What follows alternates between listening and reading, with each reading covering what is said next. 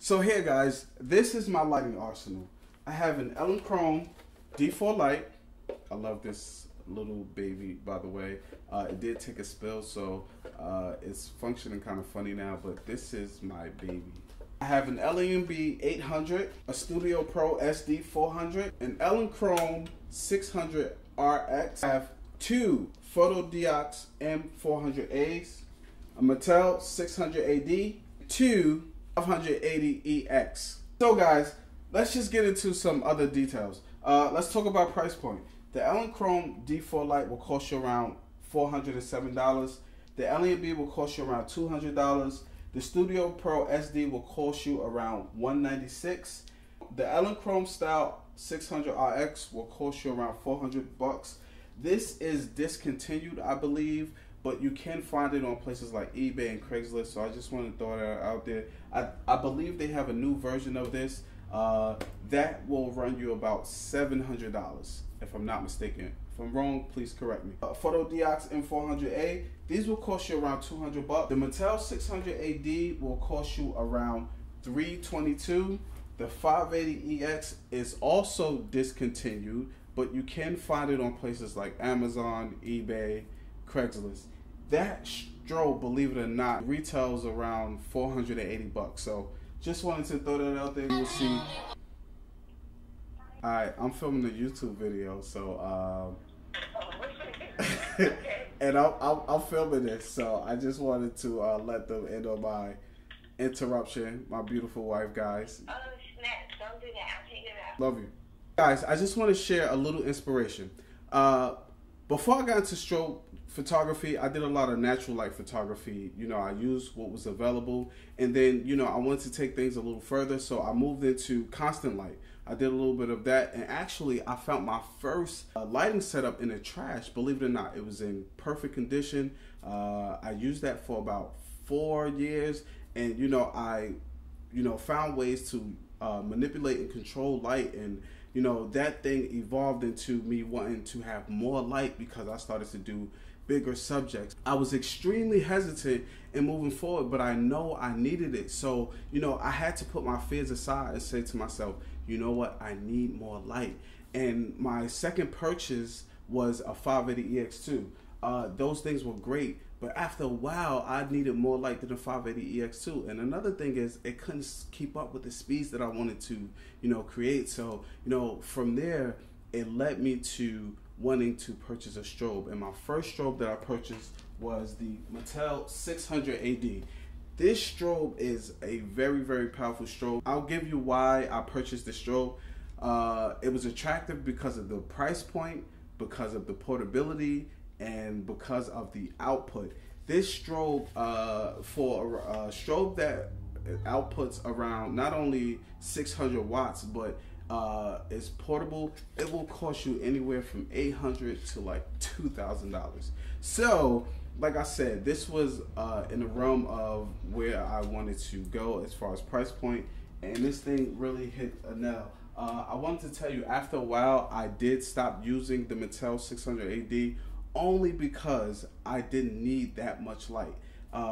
When I was using it, I did a lot of outdoor photography. I did a lot of large parties. So, I wanted to be mobile. I wanted to be portable. What are you going to do when you go to a park and there's no power outlet? So this guy came in handy when it was time to,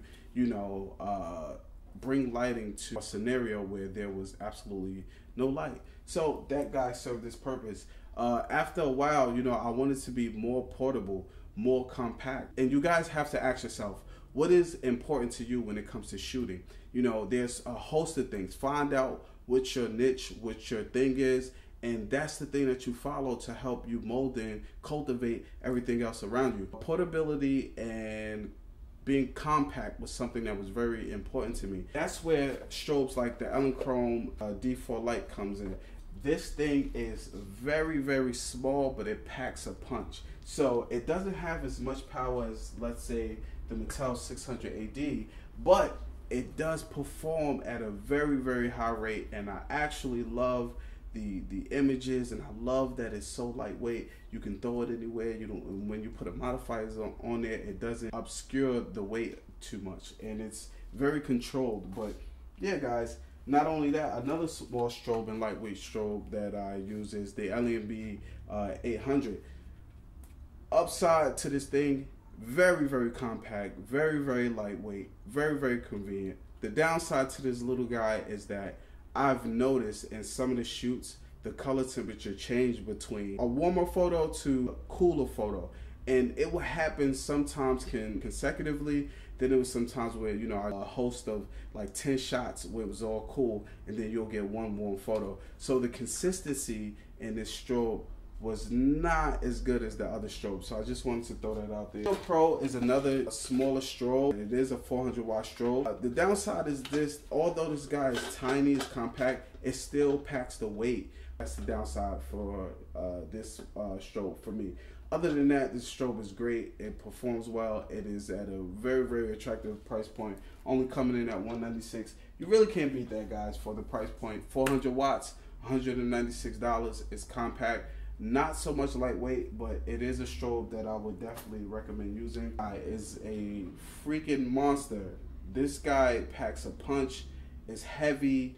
And I don't know, but I really, really love Elinchrom lights. I'm in love with them. So Elinchrom, holla at me if you need anything. I'm based in Jersey. I'm doing some awesome things. I have some great photography.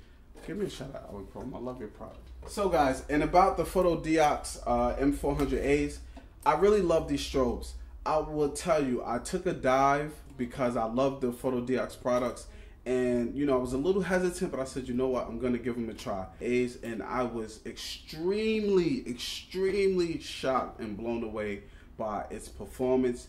These things perform very well. Believe it or not, out of all that I have laying here across this table, the Photodiox M400As had the fastest recycle time. That's right, the fastest recycle time. Which means when I snap that shutter and the light, when it flashes, pow, pow, pow, this thing can keep up with it. So if you constantly going, chicka, chicka, chicka, chicka, this guy right here can actually compete. And I was blown away. The only downside that I can say about this strobe is that it's long. You know, look at it compared to my head. It's super long. So, you know, when it comes to being compact and portable, this thing is definitely down the drain for me. But other than that, all thumbs up for the Photodiox M400A. Photodiox, holla at me, man. I've been rocking out with you guys. I've been supporting you guys. This is the closing of the video. I just want to wrap up by saying, you know, this is my lighting arsenal. I want to give you guys a little insight on, you know, some of the lighting that I use, some of the price points, you know, and the highlights of these strobes. You know, this is how I create my work with this stuff right here. Just want to also close out by saying, I encourage you guys, anyone out there who's looking to get into strobe photography, don't wait. Go for it. Don't hesitate. Look at a strobe that, you know, will suit your needs, whatever needs, whether it's power, whether it's portability, whether it's price point. Look at what you can afford and take the dive and practice and learn as much as you absolutely can. I'll give you guys some tips. I did a blog post a few months ago where I went into some of the photography books that I learned from.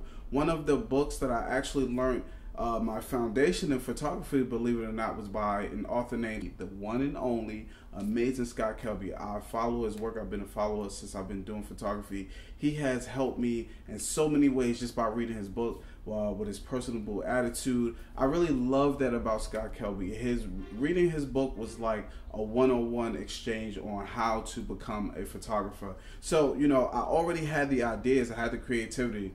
I needed to learn the knowledge and the language of photography to help me articulate what it is that I wanted to do. So you have to learn as much as you possibly can in order to, you know what your limits are, know how far you can take things.